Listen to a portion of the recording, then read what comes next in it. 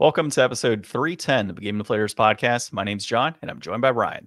Hey, everybody, here at the Game Deflators podcast. We like to talk about games we've recently picked up, games we're currently playing, and we can dig it in this week's Inflation Deflation Challenge. So we played some Dig Dug 2, which is Trouble in Paradise on the NES. And I've got not Electric Boogaloo. Not Electric Boogaloo. And then when you said, can you dig it? I'm like, whoa, hold on. That could be like Booker T in old school WWE. Oh, so there's a lot of the Warriors. There's a Warriors reference. There's a lot of dig it everywhere, man. But this do week you have is the Dig Dug. Warriors for PS2? We should play that. I don't think I do. And I know it's kind of pricey now. So I'm hoping for a reprint one day. Or like a remake. A remaster. A remaster, a remake. That'd be pretty cool, I think. All right. Well, Ryan, so what are we going to be talking about today? So this week we are going to chat about spooky movies to suit the season, then a real treat for the EGM Kickstarter project, and Sony gets stopped pulling a trick in court. And then we're going to wrap everything up with that look at Dig Dug 2. And before we start our episode here with our recent pickups and such, you can find us on thegamedeflators.com, our currently out-of-date website, because I did complete a video game, and I didn't even list it on our website, which kind of sucks. So you can find us there. You can also find us on social media at Game Deflators on X, at The Game Deflators on Instagram, Facebook, and Threads. We are also on YouTube. So if you're watching right now, ring the little bell so you know when we're on, subscribe, comment, all that good stuff that comes with it. And if you're listening, well, that means you're not watching. So go ahead and like the episode on the podcast app you're listening to us on. Leave us a 5-star review, a comment, a subscribe, all of that too. We definitely appreciate it. All right, let's go into recent pickups. So my pickup, another hard drive. Picked up a Western Digital Black 1 terabyte NVMe. It was like $62, I think, or $70 on Amazon the other day. So why not? So my plan is to take my existing hard drive and SSD that I have, and then I'm going to go ahead and clone that to the NVMe terabyte because my SSD right now is a 500 gig. So I'll clone my OS, all my existing software. So we got a fresh new hard drive sitting in there that's faster. And then at some point, I will upgrade the old SSD to like a 4 terabyte, 8 terabyte, something along those lines. Slap that in there. So I've got a nice 8 terabyte SSD for my gaming purposes. Obviously, this is a gaming hard drive as well, but I really don't want to, put my OS and all that and my games on that. I'd kind of like that to stay separate. And then down the road, I do intend on buying a Western Digital Red drive, which will be probably 12 to 16 terabytes. Apparently, Black Friday, they tend to go on sale for a really good price point. So I'll look to buy one of those, and that'll house even more files for Game Deflators content that we have, because I'm running out of space, dude. Even though I got that 8 terabyte drive, like I need to make sure I have all the space, and then it's more like redundancy too. Yeah, so if something happens, you want an extra backup.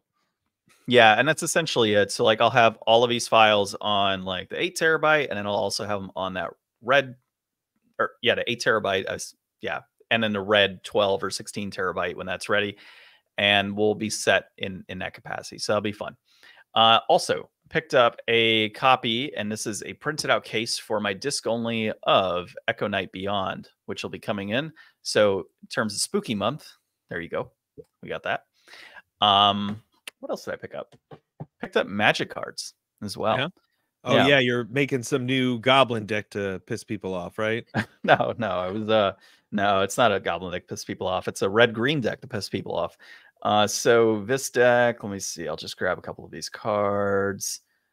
I ended up grabbing, let's see, a Bloomburrow Heartfire Hero. I think we already had that one picked up recently.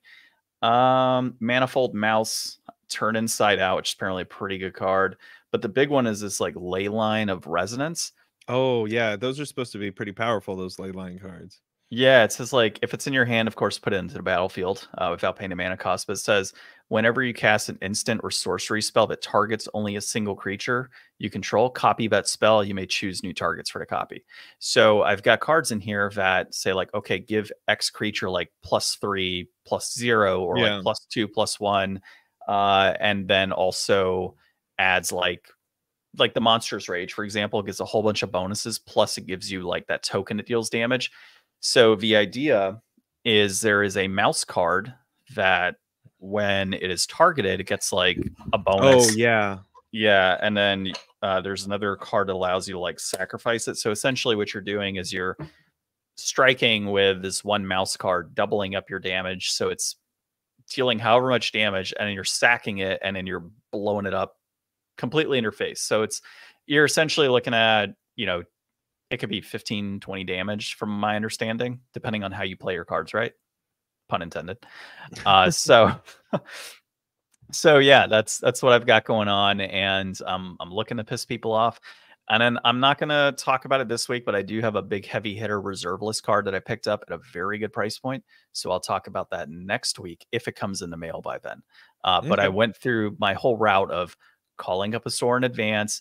Hey, what's the condition on your damaged card? Because we all know if you got a crap ton of sales and you have a damaged card, it's likely okay, right? So they verified condition. I was like, okay, cool. We're all set. So I had a combination of credit card reward points and store credit from TCG, threw it out all together, and then I'll get some other money in from something else that I sell, and that'll pay it off. So I'm There you pretty go. excited about that. But it's a big one. So yeah. And then as far as what I'm currently playing, so I am going to move back into AM2R here this week. So I was, like I said, probably about an hour into the game last time we talked about it.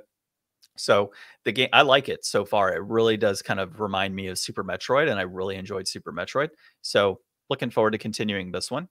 And then the other game was Shin-Chan. So I I've think seen all those postings.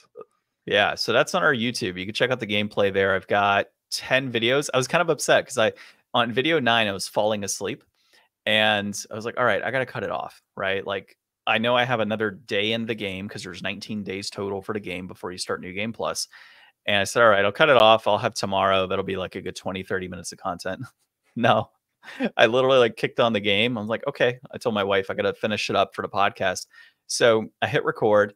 It goes through whatever bit, and then roll credits.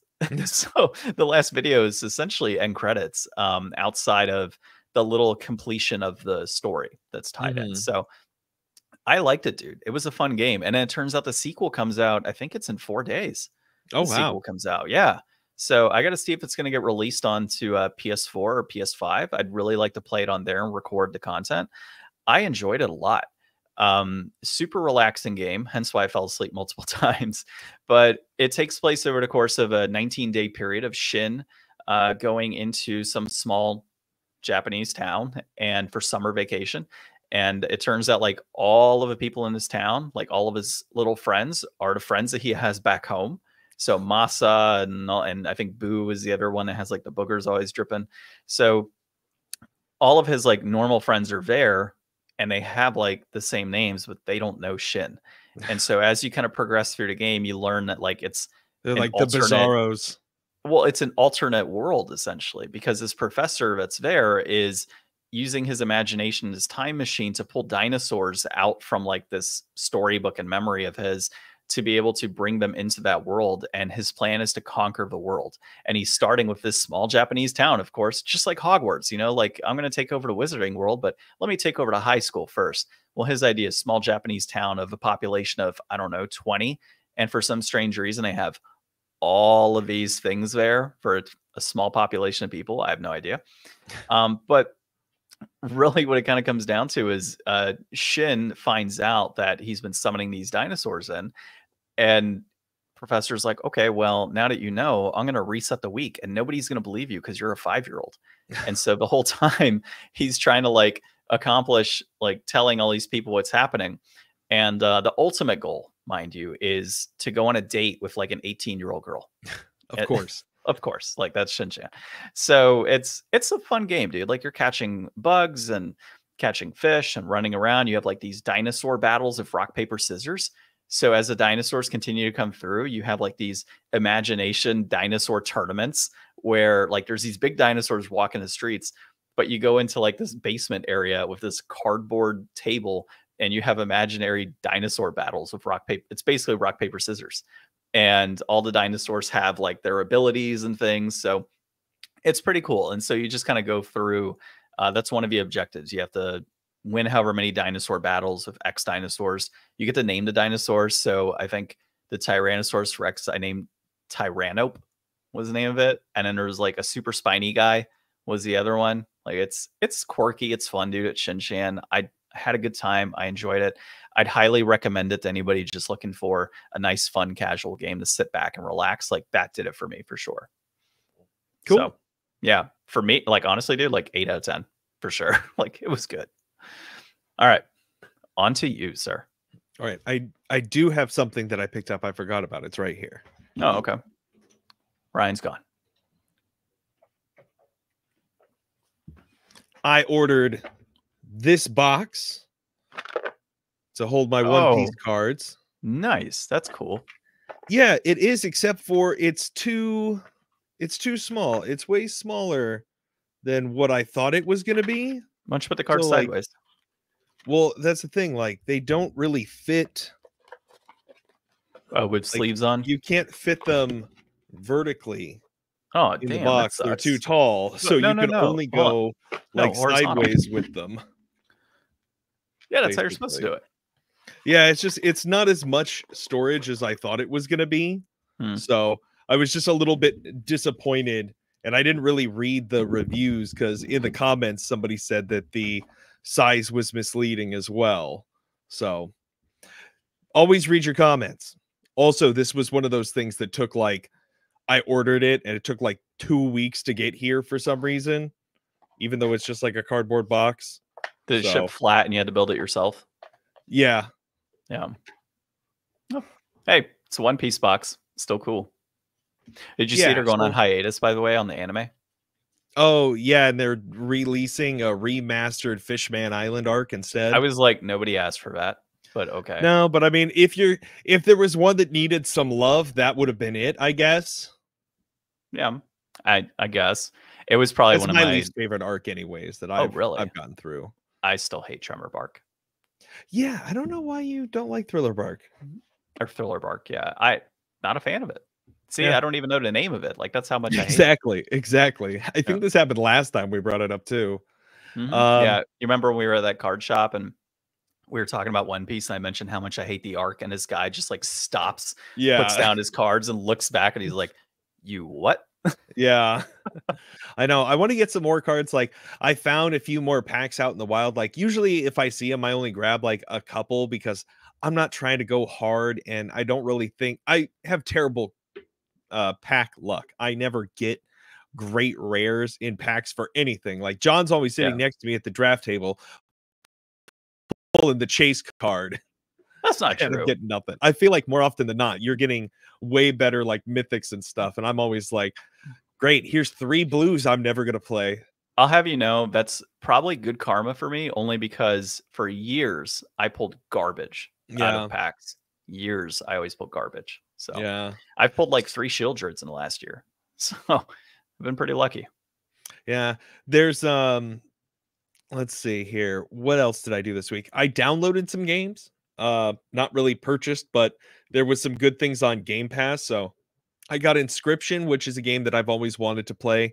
That is like a card game, but also has like this kind of like escape room kind of element where it's like you're in this creepy cabin with this creepy dealer and you have to like beat the dealer and like find out the mystery and try to like escape or something. People were raving about that when that came out. Mech Warrior 5 Clans. I played a bunch of Mech Warrior 2, I think it was, on my PC when I was a kid. It was like one of the only games that I had, and it worked pretty good on our home PC. So I thought it might be fun to check that out. I also downloaded Costume Quest 2. I've never played any of the Costume Quest games, but it is spooky season. I've been trying to indulge myself in the season as much as I can in my evenings. So that is something that I've always wanted to check out. And then I also downloaded the demo for Metaphor Refantatio because I'm never going to finish that game because I can't finish any Persona game. So I might as well just download the demo and have some fun with that. And then no pressure. There you go. That works out. You know, I'm looking at the outline here for what you're currently playing, and there's a certain game that's still missing. Yeah, I know. It's too spooky right now. As soon as its spookiness is done, y'all have all of November and December, John. It'll get done. It'll get done. Um, It almost always gets done. so for those watching and listening, feel free to start putting in recommendations for punishment video games that he would have to play in the event that he does not complete it. Just let's start Yeah. the process now. Yeah, yeah. Get yourself all wound up for it. Yeah. So this week I've been, like I said, I've been not really playing any games. I've been watching some like spooky stuff and doing some of that. I've also started working on some of my models again. I've been working on this War Greymon Oh, model, that's which is pretty cool. cool. Yeah, I've Yeah. never done a Digimon model before. Usually I do the Gundams. You could probably see a bunch of those kind of like littered around here. Did you ever build that blue one I got you? No, that one's in there.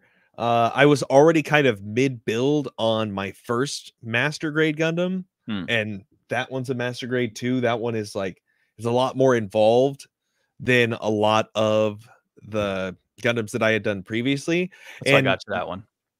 yeah, with doing the hobby, like it's kind of like, when you were painting miniatures and you were getting started, like as you get better and as you kind of up your tool set, it kind of increases the load on the process. So now I've got like nice file, like glass files, and I've got, for the Gundams, I've got a bunch of like liner and stuff. So trying to do like panel lining and all this, it adds a bunch of time, and sometimes it gets in my way because it's like, oh man, I really just want to like sit down and piece something together. I Yeah. don't really want to have to sit down and it's like a weeks long project to get anything done. So I've been trying to hit this War Greymon hard to kind of get back into it, because I've got one in progress and then I've got 4 other models in my closet still.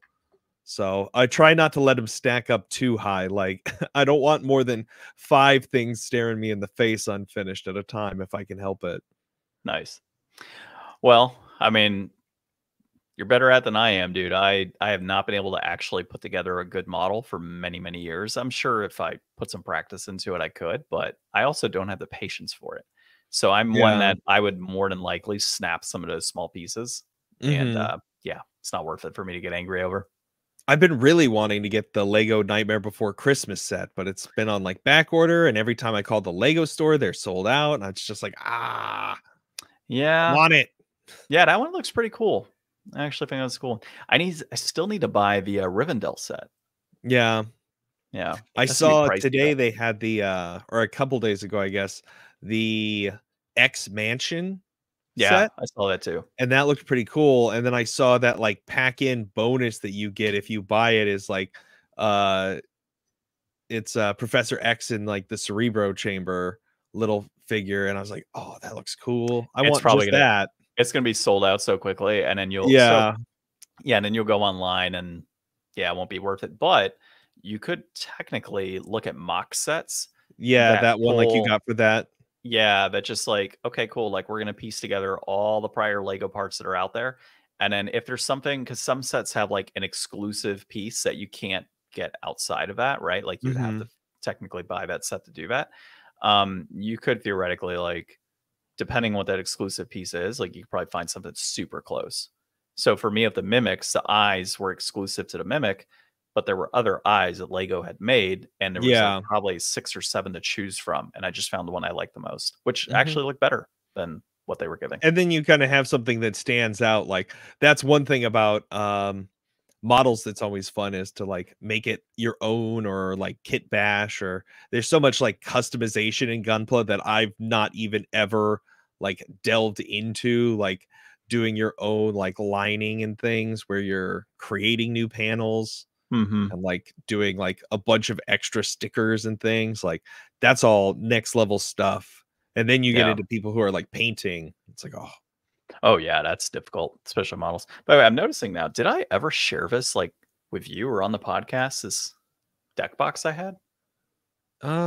Is it the wood one? Yeah, I don't think I ever shared it on the podcast. Like, I'm Mm-mm. just looking at it, like, it's got this, like, accordion style Yeah, I love that's that, how done. they make the wood bendable and Yeah, pliable with the cuts. and then my wife knows I like blue-black, so it's got the blue-black burned in, and then it's got a Shiok on Oh, this side. nice. Yeah, the I Nightmare maybe I Weaver. haven't seen that. Maybe I've only seen that type of box somewhere else, but yeah. Yeah. Yeah. Very So cool. yeah, pretty Is cool. that one you've had for a while? Yeah, I've had this since Maybe I have Father's seen Day. it and it just doesn't stand out to me in Well, my because I've memory. had it I've had it on the shelf, so you Mm. might not have noticed it. Yeah. And we don't really record in there. Yeah. Well, no, we don't record on here anymore because we're virtual. Mhm. Yeah. All right. Well, let's jump into our topic this week. You've been Yeah. getting spooky, I guess, with some movies, and you're like, "Hey, let's talk horror movies." So Yeah. lay it out. So, Let's talk horror. yeah, I've been watching a whole bunch of stuff this year. I was never really into horror movies as a kid, and I'm still not like a huge fan. I like a good scary movie or a good monster movie, but I definitely don't do like body horror or like, torture porn movies. Like all that kind of stuff is like that's all way too much for me. But Well, um we're about to start trending on some threads that we didn't mean to.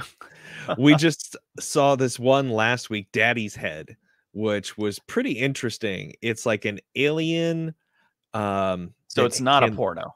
no, it's like an alien that can mimic. And there's this kid who lost his dad and he's with his stepmom and they live in this big fancy house because the dad was an architect, like in the middle of the woods, and his ex-best friend keeps like checking in on her, and there's this like alien imitating the dad, like trying to influence the son. And it was very good. They did a pretty good job of doing a lot of not really showing you too much so as to not make it, sometimes you show too much and it gives it away. Like Signs Yeah. is a great movie up until you see that like 3D like alien that looks straight out of like a reboot in the middle of the living room. At least that's what my memory remembers. Um, so that was pretty good. Um, some other things that we've been watching, we watched The Thing, the 2011 one. I've never seen the original one, so I was actually surprised to find that this one is actually like a prequel Hmm. and not a remake of it. So you can actually finish that one and then pick up the original Thing, kind of like right where this one leaves off. So And I'm that takes excited to go place. back. Is it Antarctica or is it Yeah, Alaska? Okay, it's it's Antarctica. Antarctica. Yeah. And then me and my wife, we actually got another model that's like one of those kind of little rooms. Hmm. Not Yeah. quite a book nook, but like a little. We have one right there. Yeah, Got that we've one. got a couple in our house, so those are fun to do. And we got like a little witch shop, so we were doing that the other night, and we put on Vampire Hunter D Bloodlust. It's a Nice. gorgeous, gorgeous anime. Um, if you've ever seen it before, or I guess if you haven't seen it before, I don't really know a good place to recommend watching it. We had to just like find some streaming site and like cast it from our phone because it's not really available anywhere. But um, that's a good one. It's got, like I said, amazing animation.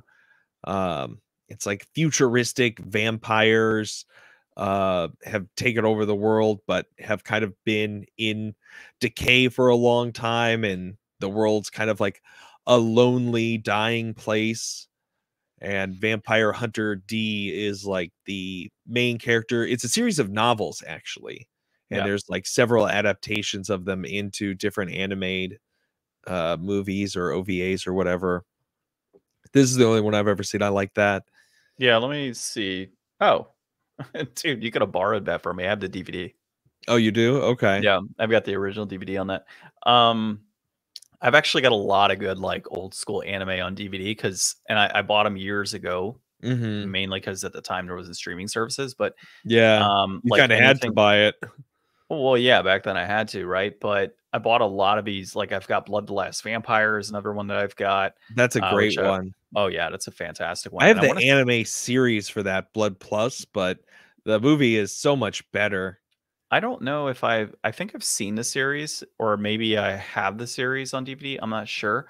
But another one just on the topic of vampires is Shiki. It's another pretty Shiki. good. I haven't seen Yeah, that one. Shiki. So look up Shiki. It's one season. It's a horror anime series. I think it's like I want to it's like less than 20 episodes. Um, but it's a good one. It came out in 2010 and it's solid. Like Okay. a whole town pretty much turning into vampires. Um, and I don't know, it's necessarily like a spooky, like super spooky type of thing, like, jump scares and stuff, but it was a pretty good story as far as I recall. So Mhm. I enjoyed that one as well.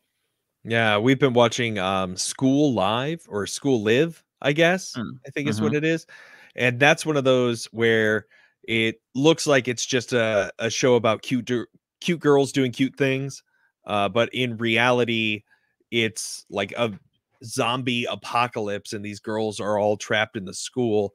It's got a pretty good first episode, and it's got some brutal scenes in some of the later episodes, but that one's been pretty interesting. It's got that kind of dichotomy, like if you've ever seen Madoka Magica, it's right in that kind of vein. Gotcha. And then the favorite thing that I've been watching, and I've been sending this to everybody, J Buck's Retro Rewind on YouTube. This guy has what appear to be probably like old VHS recordings of like TV blocks for old commercials from the 90s and maybe like early 2000s. Mhm. But recently he's uploaded, or I guess I don't really know how recently. It seems recent to me because I just found it. But they're like Halloween blocks of like Fox morning block and like Disney morning block and Nick morning blocks and stuff with all of like the commercial breaks and like call in games. And oh, it's so much great nostalgia. If you were around from that era to see some of these things again that like I've completely forgot about, some of these like old cereal commercials and like what the McDonald's toys were. Oh I've seen god. commercials for like the premiere of Pokemon the first movie and Anastasia in theaters. Nice. Yeah, So I saw you sent the link yet. I haven't seen it yet, but mhm. that does sound like some It's a pretty great good way to fun. spend your Saturday morning. If you're just kind of Yeah. like in bed and you've got a TV in your room, throw that on. That'll bring you right back. Yep. That'd be one to look at. I guess for me, I haven't, I don't really, I guess I do watch TV, but a lot of it's like, not going to fall into the Sports. category of spooky. Yeah, I do watch a lot of sports. I started watching a Daryl Dixon spin-off show for Walking Dead recently. I don't know Okay. how, but he's ended up in France for 6 episodes. How do you Um, fly to France in the I post-apocalypse? I don't know how he got to France. They open up the episode with him like strapped onto a boat, like a small like wooden boat. I'm like, how would you have? It doesn't make any sense. I'm assuming the story that will kind of tell more, right, as it progresses. But the one thing that's pretty cool about this is they're zombies or walkers, I guess if you want to call them, or crawlers in this series. They have like the ability, like if they touch your arm, it's like an acid burn. Oh, what? Yeah, I know, and they call them. I think they These call them French like, zombies. yeah, I don't know. It's so weird. And then he like in the first episode, he comes across like I've only seen like half the first episode so far, but he comes across this lady, which you would think Daryl is smart enough to not like approach a lady who's happened to be cooking in like the center area, and this old man who says he's blind. Like Daryl should know better, right, than the Yeah. interact with these people, but he does anyways, right? Because they're French, they're nice, they're comrades from World War II, apparently. Well, yeah, so he basically gets robbed and knocked unconscious and such, and then he ends up in a covenant with nuns who have been like harvesting food and surviving the entire apocalypse in their covenant with kids as well. So it's interesting so far. I think I'll continue watching it, considering it's a short series. Like I said, it's only 6 episodes from what I saw on Netflix. Maybe it's more, and that's just kind of like a pilot season. I don't know, but it did kind of pique my interest. A little bit of time I spent watching it. So that's I guess that's my contribution to Spooky Month so far. Yeah. Yeah. What are like are there any movies that you watch every year? For Like Halloween, yeah. mm, not really. My wife is bigger into Halloween than I am, but I Mhm. do watch horror movies on occasion. So I think one that I always enjoyed was like Freddy versus Jason. I Okay. don't know why, like it's just such a terrible movie, Just but something campier. just yeah, just like the whole idea of like Freddy and Jason fighting. So yeah, I always enjoyed that one. I did enjoy the Freddy Krueger movies a lot when I was younger. That was kind of my go-to, that and the Jason movies. So those are always big. Um, but yeah, no, I'm not like Halloween for me is more like pumpkin pie, candy. It's less on like the spooky side of things. And now that I have a Gotcha. kid, it's gonna be a little different, right? So our Halloween movies are gonna be like The Great Pumpkin and Charlie Brown and I stuff like like that. I like fun Halloween, like, I've got my, like, little ghost here, and Yeah, I've got my Nightmare Before Christmas book here, like, I like festive Halloween as much yeah. or more way more probably than actually, like, real spooky like, we Well, always love watching, like, the Halloween Town movies and some of, like, the old, like, DCOMs, like, Phantom of the Megaplex and Mom's Dating a Vampire and stuff like that, those are great. and you've seen our house. I mean, we have Yeah. Halloween decorations outside. We've got the inflatables and lights and all that stuff, and then inside we've got more decorations that we Well, put up. and So, your wife's such a Potterhead that, like, that suffices for both Halloween and Christmas simultaneously. oh yeah, we still haven't set up the castle and everything for our little like Halloween village. Mhm. We've been so busy, but the Too idea is busy. like, yeah, November once we start doing Christmas, like I've already got the castle built. That's the worst part to build, Yeah, and you got it in several. that case now. Yeah, exactly. So whenever we need it, just pull it out of case, set it up, and then bring it on back into the case when the season's done. So, um, yeah, that's really kind of our mojo when it comes to like Halloween. But we'll watch horror movies from time to time. I did see what's that one, Terrifier? I think with a clown. Like, Oh, no, that's too much. yeah. See, I've never seen those, and I've heard like there's people puking in the theater from that. Like, that sounds like a good time. Just sit back That's and too watch that. much. I don't dude, it's one of those things, like, if I see fake gore, I have no problem watching that. I'm like, "Oh Yeah. god, that's gross." It's when I'm like it's kinda weird, right, with horror movies. I can watch all the nasty, like, crazy gore that happens in those films, like Texas Chainsaw Massacre, things of that nature. But if you get me on, like, a doctor show where, like, slowly Oh, yeah. slicing, I'm like, "Oh, I can't watch that. It's too much Yeah. blood." Yeah. So, I have to check out Terrifier at some point and see, like, how gross this actually is. So, I don't know, The somebody comments on that if you've seen it or not, if it's, worth messing with or not. Yeah, I wanted to give, like, a couple recommendations for good spooky movies, so, Barbarian is probably my favorite horror movie, like, ever. Um, I think that that's just amazing and definitely worth a watch. The Wailing is a really good, Korean horror movie. It's a little long, gotta read subtitles, but that is also a very creepy, good horror movie. And lastly, one that we watched, I think it was earlier this year or it might have been last year, Talk to Me. Hmm.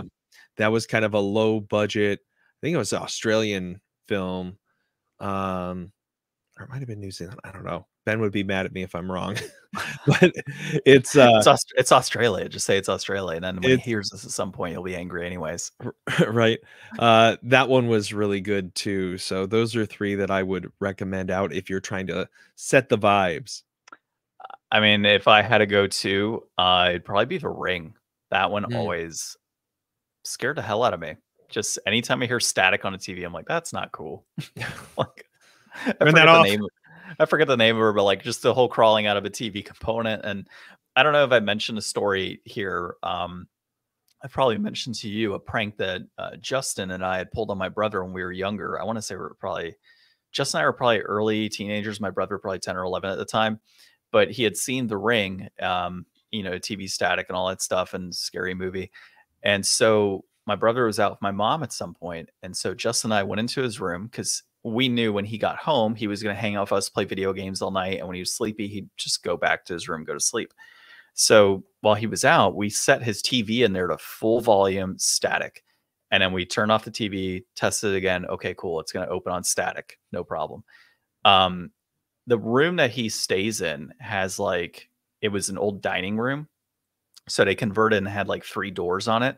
But the doors my family got were like glass panel doors. Right. Mm. So we tested and we're like, okay, if there, because he had curtains for privacy in there. So we're like, okay, if we move the curtain, can we hit the TV with the signal from here and turn it on? And we're like, Oh, okay, cool. So then we wired, like, we took some thread and we essentially like on one of the curtains, we took a little thread from the bottom and then we got it to where we could shift it and just get Uh-huh. like the perfect amount. So like it didn't move enough, just subtly. And then we could go ahead and turn on the TV. And my brother always locked the doors as well. So we of course hid the remote in like one of the couch cushions out in the living room. He goes to bed. Justin and I just kind of wait a moment, and we had like a map drawn out. It was great, like of how it was all going to work, where we needed to go, where stuff was set up. And so we, of course, do our thing. We move the curtain and we pop on the TV and we both bolt to the room. And my brother, at some point, we just hear the door fling open and he goes running down the hallway and he jumps into my parents' bed, freaking out because his TV turned on. And we're sitting, it was like one of the first times Justin stayed at my house. So we're sitting, so actually, no, we were like 10 and he was 8. I think about it.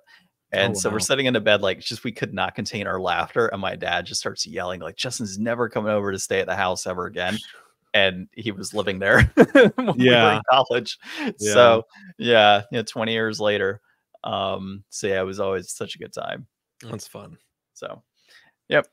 All Tricks right, and man. treats. Tricks and treats. That was definitely a trick, and I will never forget that one. All right, so let's go into some articles. The first one I've got here is Electronic Gaming Monthly blows through a Kickstarter funding goal. And this is through Gamer Rant. So basically, what Electronic Gaming Monthly has done is set up a Kickstarter that was at $35,000.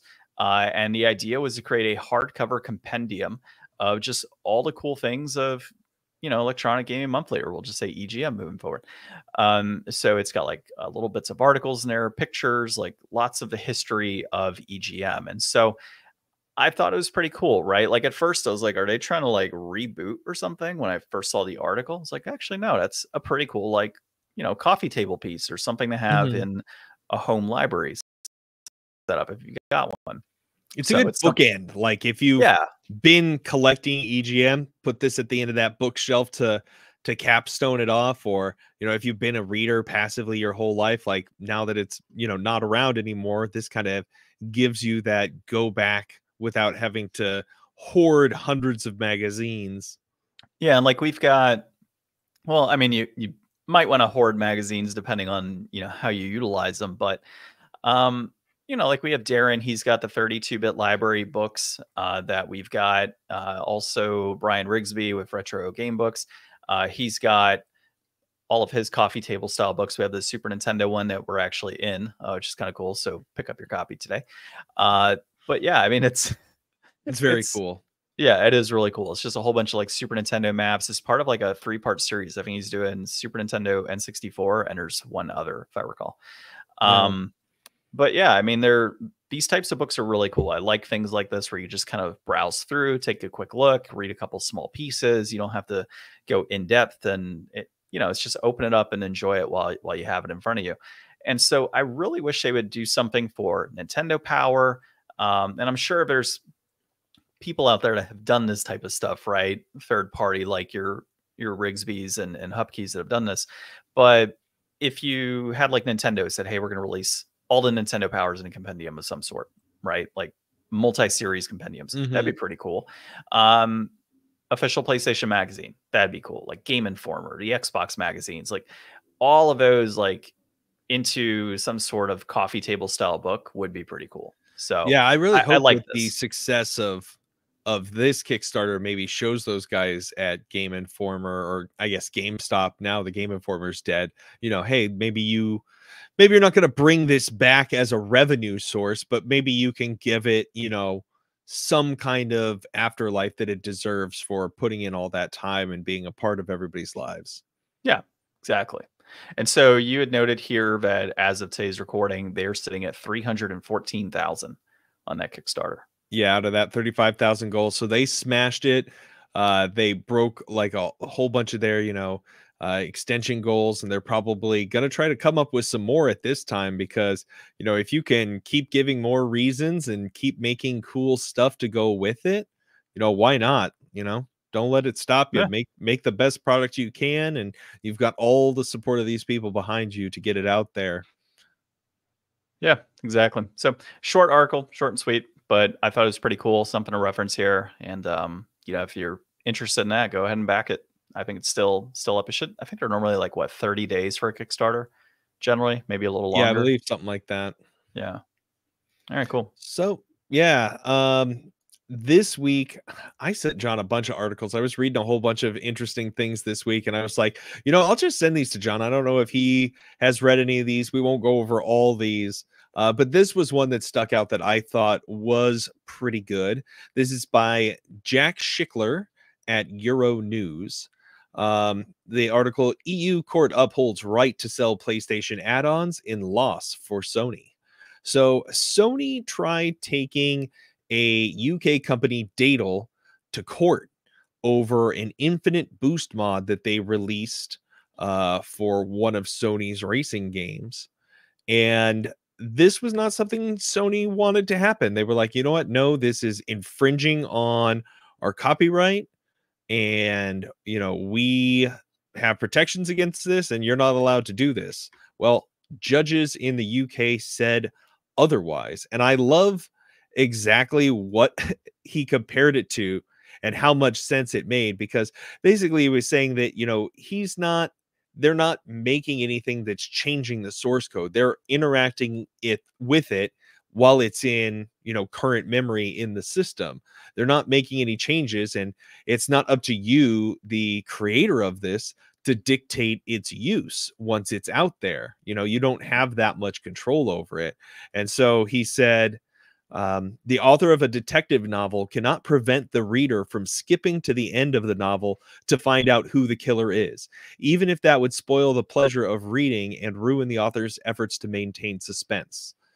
This was from Spunar, who I guess also found against Sony in this. So it is a good win for, people out there who are modders, and, even those that are making some money off of their mods as well, like to show that, hey, these big companies can't always just come in and bully you. And I guess the other article that I really kind of wanted to bring up, that this kind of reflects it and reminds me of too, is that like Steam made the announcement that they're going to stop using the term buy when you get games through Steam. It's going to say explicitly that you are only acquiring like a license to use this under the terms and as seen fit by like the company who made it. So in these times where, ownership is really, in question, not that it has ever actually really been ownership, especially if it's digital,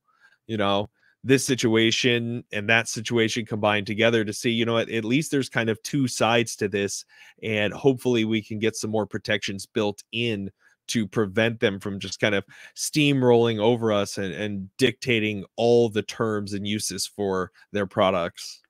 Yeah, I mean, and what you had just mentioned too is Steam, and I think it was in California where that law kind of kicked in Mhm. first, right? That you have to specifically say it's a license. Support physical. I mean, at any point, if you just got that license, that's all it is, right? You don't own the products. So, yeah. But I'm looking at a text here that I had gotten from somebody regarding this court case and some other examples. So another one was Galoob Toys versus Nintendo, which tied in with the Game Genie. This was actually decided in 1992, Mm. and Nintendo lost that case. Right, very similar type of infringement type Yeah. case, right? And I obviously, never had Galoob. Game Genie. I was Game Shark. Yeah, but obviously, and and then Datel's been selling these things for decades, apparently, right? Like these types of mods. So you've got Game Shark, you've got Game Genie, all of these things that I think there's other things that have come out over the years too that have been sold to consumers to help cheat in products. So if Nintendo lost the Codemasters? battle, Or were those just books? those are books, but Okay. yeah. I don't know, maybe they did have something, but I remember those. I do have one of those somewhere around here. Actually, no, it's upstairs. I have to find it now. Now you got me happy. It's a Codemasters for N64. And I do have one for PS2, I think, if I recall. Okay. So if Nintendo lost a kind of similar case in 92, why would Sony think, okay, let's try this again now? Like that doesn't make sense to me. So I think really what it kind of comes down to, and I know what you're going to respond with here, but if you have these companies that are actively making mods, you have free mods out there, you have a pay for mod in this instance. Um, why are Sony chasing, right? Like, why not collaborate? like if you're not acquiring the company to maybe wipe them away, right? So you don't have to worry about this. Why not collaborate in some way with these companies? You know, kind of work side by side to create cheats with them and make these things fun for gamers. Like I loved Yeah. doing Game Shark and when I was a kid and you know all the weird things of Game Genie on Game Boy games. Like that was a great time, dude. Or Like even just like codes. Why don't they just have yeah. like codes anymore? I want a big head mode. Yeah, and like I don't know, go to Datel and say like, "Hey, go ahead and make this for us. We'll collab. You'll get whatever percentage of like what's sold. And if you want to do it as DLC, like okay, here's DLC of codes, or just integrate codes into games again when Yeah. possible. That stuff's great, dude. I miss that in modern games. So it's always fun to go into older games and you know like StarCraft is one like Black Sheep Wall I think where you like can Mhm. open up everything and see everything that's going on like the single player mode. Like that type of stuff is always enjoyable. As long as it doesn't infringe on somebody else's enjoyment of the game, which would typically be an online multiplayer, let's have some fun. Like bring that Yeah, back in the that's what he games. said in the article too, the judge saying, this is a victimless crime to cheat your own experience in a single player game. Yeah. Yeah. And it's still your enjoyment. You've still purchased the game or licensed it, I guess. Have fun with it, right? Like that's what these companies should be doing rather than chasing folks in court. So stupid. So I guess the title of our episode will be Sony loses lawsuit. That's what we'll have to put up this week. Sony takes the L. Yeah, Sony takes an L. All right. Let's go into our inflation deflation for the week. So we played some Dig Dug 2 Trouble in Paradise on the NES. I did not realize, by the way, that this was Dig Dug 2 until you popped it up. I just thought it Yeah, was like Dig Dug Trouble in Paradise. same. It was some random game. Yeah. Um, so it's been sitting on my shelf for years and I had never messed with it, but it was developed by Namco, published by Namco, released in March of 1985. It's an action game, apparently, which don't know how to constitute action, but it is. And overall reception had some mild success, but not a lot of people were fond of it. So I assume that means that there's not a lot of like 5 out of 10 or 7 out of 10 reviews. It's more so general reception. Yeah, there's just like a couple of reviews listed, like Nintendo Life gave it a 6 out of 10. Family Computer gave it an 18 out of 30. And All Game gave it a 2 out of 5. So it's a pretty middling spread. But like when I was trying to look up reviews and stuff, I read, headline for like Reddit thread, like, can we all just agree that Dig Dug 2 is not that good of a game? So I just think that this is one that's been kind of like soured. And it's one that's not, I guess, as widely available. Like I was trying to look up where you can get it. We'll get into that, I guess, a little bit more, but yeah, just not the most well received. In the game, I'll go over a little synopsis. You play as Taizo Hori. Didn't know your little Dig Dug guy had a character name, but that's it. Well, he makes And a this brand of controls nowadays too. Like after the Hori after pads. years of digging holes and cracking fault lines, he started developing controllers for the general consumer.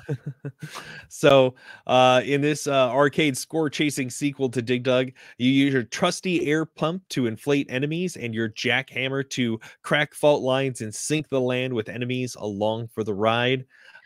This is a stage based progression. Try to get through as many stages as you can to get a high score. Start off with 4 lives and just go at it one level at a time. I've never played much regular Dig Dug, so I wasn't exactly sure what to expect with this sequel, but Yeah, it was pretty frantic. I actually had a good time. I did probably I like did 7 too. or 8 runs. I couldn't get past level 10, but it was very interesting. So in this game, every map, randomly, or I guess they're not randomly generated because they're sequential, but No, you have a massive land. You have enemies on the land. You're running around as your little guy, and there's these certain points where there are going to be like, they almost look like kind of like holes or little pegs in the ground, and you can stop on those spots, pull out your jackhammer, and you can drill a fault line. And if that connects to another fault line, it will sink all of the land in that area. I think it has to be like it sinks the smaller of the land masses, I think. Mm, I'm not exactly sure what determines it, but um, like in the first level, you could basically just do one drill to the right, you'll sink everybody in one shot. yeah, Um, and as you're and trying to you could go ahead. sling out your pump. Obviously, Yeah, it's almost like a scorpion get over here situation, and you just like pump up the enemy till they pop till and they they're pop gone. it. That's like classic Dig Dug. So, as the enemies like speed up, you're trying to frantically like run away from them. You're trying to strategically like drill off sections of the land to get like multiple kills at once. But I found myself during a lot of the middle levels just kind of like lining up and waiting to just pump the enemies one at a time because you can drill these fault lines and the enemies won't walk over them. They'll Yeah, have to kind of walk around them, or sometimes they'll go into an animation where they kind of like become a different sprite for a moment and kind of float over the line. But you could kind of, in a lot of levels, just have a line and just walk on either side of it yourself, and the enemies will have to try to like circle around. Uh, but when you get a bunch of enemies coming after you and they start going a little bit faster, it is like impossible to get away. You feel like Pac-Man all of a sudden, just getting yeah. swarmed on. And you can actually, as you're using a jackhammer, you can move with it. So, like, if Yeah, you're pressing it down and holding, you can continue going with it on the fault lines. I had a good time with this game, man. Like, I don't see why anybody would be, not happy about playing it. I guess if you're like a Dig Dug purist, if that's even a I thing, guess. Yeah. like I like Dig Dug. It's one of my favorite arcade games. Like anytime I hit up an arcade, I play some Dig Dug. So I've always enjoyed it. I didn't realize that this was out there, and I almost like it as much, if not more, than the original Dig Dug. It's just got so much going for it. Like, yeah, you got the fault lines and stuff, and all these enemies going crazy, but it's let me try and quickly pump up this enemy and get rid of it. Let me, run away. Let me crack certain fault lines. Or you do have to have an understanding and memory of like, okay, cool. Like if I do hit this section for a fault line, this area will disappear. Next time I get to this part of a game, if I lose my 4 lives. So I thought it was a good time. I thought it controlled really well. I thought the music was fine. The graphics looked great for a game from 1985. It was solid. I Yeah. I really did think this was a good game. So I would put it, if I were, you know, reviewing on like a scale out of 10, I'd give it like maybe a 7 or an 8 personally. I thought it was fun. Okay. Yeah, it's totally worth it. Well, as far as the money goes, complete in box, that'll run you 44.74. That peaked at 62.86 back in June of 2024. Currently, that price is trending down. Meanwhile, a loose copy will run you 12.61. That peaked at $14 back in June of 2022, and that is currently trending up. You can find this digitally on Nintendo and Sony for $7.99, but I did not see it available on Microsoft or Steam. So I am in the camp of this game is deflated. I would, if I saw this for $15, I would absolutely pick this up. After playing what I played, I would totally pick this up for $15 and I would see that to be of value. Yeah, I mean, considering it hasn't even peaked at $15 before, I'm gonna say that that might be a little bit inflated. I would say that, The original 14 from 2022. yeah, I mean, if it's never sold for 15, why would you have to pay 15? I mean, I'm nice, pristine, minty copy, solid looking label. I mean, there's a number of factors, right? If you had a, Maybe you're at a game expo and yeah, there's a and you little see bit a, of a markup. yeah, there you go. Yeah, totally, totally worth it, man. Now, if of course, if it's like a ratty label, it's got like some sun damage on the actual outside of a case or plastic, then yeah, you kind of look at it and say, all right, we gotta talk I'll call down it just $10 right, here, but maybe. yeah, well, Because, like, obviously, like, you'll always pay more for a better copy, but, like, if you just found an average copy, 12 bucks is a fair price. hmm, You're definitely getting your money's worth for that. I think 15 regardless, as long as it looks good, dude. Okay, so you're going deflated all the way. Oh yeah, yeah, All right. yeah. Well, we'll go with deflated. All right, yeah. The law of averages. You got to go deflate. If you're saying one person just right, yeah. All right, cool. So the next game we're playing is Legacy of Kain. Mm-hmm. What's Soul the full? Reaver. Is it Soul Reaver? Yeah, for PS1, right? No, not that I Or remember. PS2? Mm-mm. Or was it Legacy of Kain Blood Omen? Blood. Hold on. No, Blood Omen is on PS2. We don't even know what we're playing. It is just straight up. Oh, it is Blood Omen. Okay, so it's Blood Blood Omen, Omen, Legacy Legacy of of Kain. Kain for Yeah, PlayStation. there you go. So that's next week. Yeah, we just have the game set aside. I do have Soul Reaver, Soul Reaver 2, Legacy of Kain on PS2. Like I've got a whole slew of these games. So if we enjoy this one, maybe we can look towards playing some more in Well, the they'll be future. doing that remaster too. Mm-hmm. Yeah. Yeah, they are. I don't remember when it's supposed to come out, but I did hear about that. Sometime next year, probably. Yeah, or 5 years from now. Yeah, you know how it goes in the gaming industry. They'll lay off a bunch of people. Well, it's not going to be that kind of remaster. It's just like a little toned up. Oh, is it? Oh, that Yeah, it's not like sucks. a whole big production thing now. Oh, gotcha. All I right. mean, it Well, still probably took a lot of people a lot of hard effort. I'm not trying to diminish that, but yeah, it's not Final Fantasy Rebirth or anything like that. gotcha. Okay. Or like Shadow of the Colossus PS4. No, I don't think so. Mm. Which that one is still, that one bugs me a little bit. The controls, or not the controls, but the camera angles. That one still bugs me. So good looking game though. All right. Well, until then, we'll play Legacy of Kain next week. You can, of course, check out what we're playing after Legacy of Kain on our Instagram and other social media pages. I got an image with all 3 of those games, including this week's game, posted up there. But this has been episode 310 of the Game Deflators podcast. My name is John. I'm Ryan. And thanks for listening.